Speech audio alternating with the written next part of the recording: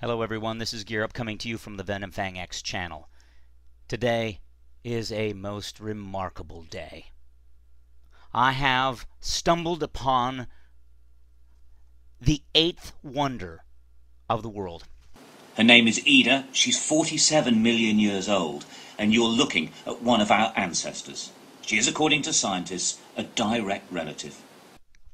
This is the presupposition here that evolution is correct, regardless of all the facts.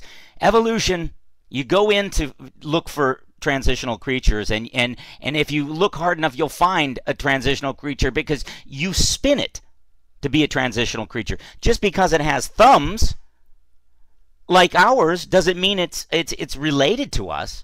I mean, the designer who created the thumb, wouldn't you think he would give Ida a thumb in order to climb trees like she's supposed to? She's a lemur. Okay, now get a load of this. I want you to be aware of neuro-linguistic programming here. So when you look at this picture, and this picture does not look like a human foot in any way. Okay, this is so different from a human foot. Human foots don't have these long finger bones here, these long toe bones, and this thumb off to the side. This is primate stuff, okay? This is hanging from your feet, okay? Hanging from your feet. That's why God gave this little creature a thumb on its foot. Now pay attention to what he says here. With human characteristics. Human characteristics. So in other words, you look at something that is totally opposite of human, but then they tell you it has human characteristics and you're supposed to buy it. That's called neuro-linguistic programming. That will help us look. And then bring in the experts. Okay, right after the big lie, you bring in the expert. And remember, a doctor. Okay, with a foreign accent. Anytime you have a doctor with a foreign accent, you know they're telling you the truth, right? Missing link. The primate that's at the root of our creation. And this is she. Now people can say, okay, you say we're primates, like monkeys and apes, and that we came from very simple, generalized mammals. Show us the link. The link, they would have said, until now, is missing. Did you hear that? The link until now is missing? You know, see, this is what I've been saying for years, that the atheists are standing on a sinking sand. Their links are not links at all, and neither is this one. But he seems to think that it is a link. It's a link because it's got a thumb and thumbnails. Just because it's got thumbnails doesn't mean it's a link. You know, just because it's got eyes doesn't mean it's our relative. It's got teeth doesn't mean it's related to us. What it means is that there's a common designer. There is one designer for all of us. He designed all living things, including time and space. So it's just that simple. This is just pure propaganda. This is nothing more than a well-orchestrated sale of a movie. And a pitch, a godless, atheistic worldview pitch. This find was found in 1983 and hung on the wall. And some guy stumbles on it and then hides it for 2 years while they secretly prepare it for the mass media blitz. Like a Darren Brown movie. They're going to prepare it, write the script, and then bam, hit the public with it. And sell books, t-shirts, and movies, and DVDs, and sell tickets to go see this thing. This is a money-making venture here. This is money-making venture. And you atheists out there, you make an issue out of people of faith actually selling a DVD or something, or asking for donations for their ministry. And look at this ministry. This ministry of natural selection, this ministry of propaganda, and they're making you buy it. And you're going to have to sit down and watch this show on TV with all of its propaganda and all of its media attention and all of its commercialization. You're going to have to endure the commercials to get a hold of this. Incredibly, Ida was found 20 years ago, mounted and kept on a wall as artwork.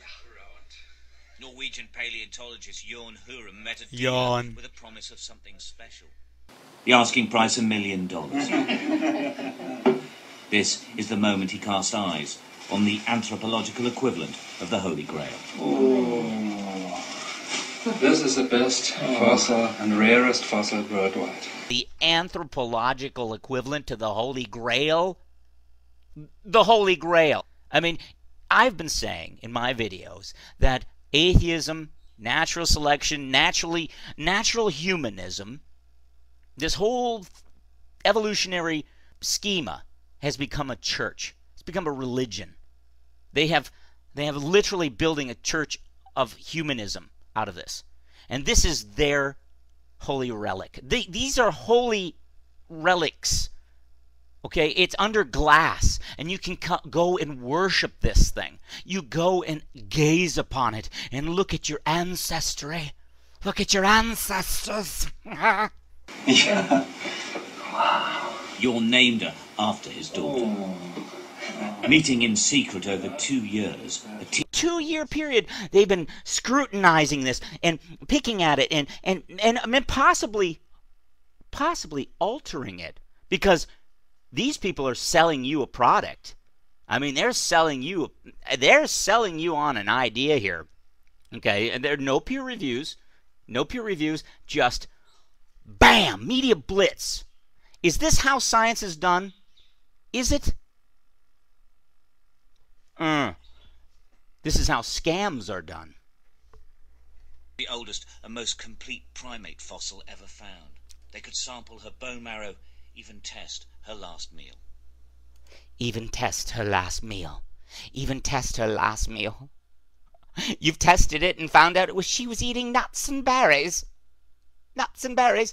Yes, her and all the other little creatures that were found alongside her.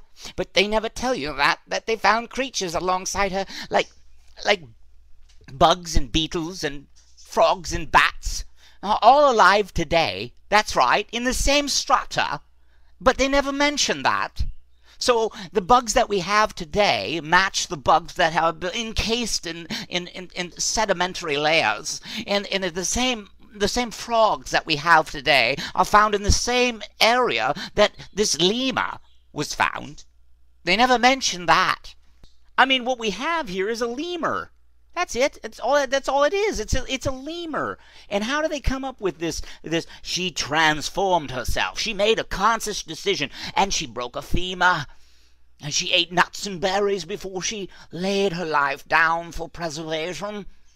She breathed in carbon dioxide and then fell into the pool in a drunken gaseous stupor, and then slowly fell to the bottom of the lake. And then millions of years, the sediment layers developed a protective cushion over her body, and she was preserved. Actually, what we see here is we see a lemur that is wonderfully preserved with the contents of her stomach. This is a testament to the rapid burial mechanism and the fact that the Bible is true. The Bible is true. Fossils are a testament to the Great Flood. Every time you see a fossil, what you're seeing is rapid burial. Rapid burial lines up with the biblical model of Noah's flood, or the Great Deluge. Some of the most significant fossil finds have come from this lake, but nothing compares with Ida. The link with our past, perhaps the beginning of the story of our development. She could rewrite science. She could confirm Darwinian theory and debunk creationism. She could also question religion itself. There you have it. She could debunk religion itself. That's what this is all about. It's about debunking religion. You see, that's what science now has become. It's become a juggernaut to debunk religion itself. It could rewrite history. You see, that's what Darwinian evolutionists really want to do, is they want to relegate historical writings, such as Holy Writ, to fiction, and then replace it with their new history, the history of mankind, which they're concocting now through mass deception and in fossil finds such as this one, because it's got thumbs and fingernails that match ours, that look similar, then therefore religion is no longer viable.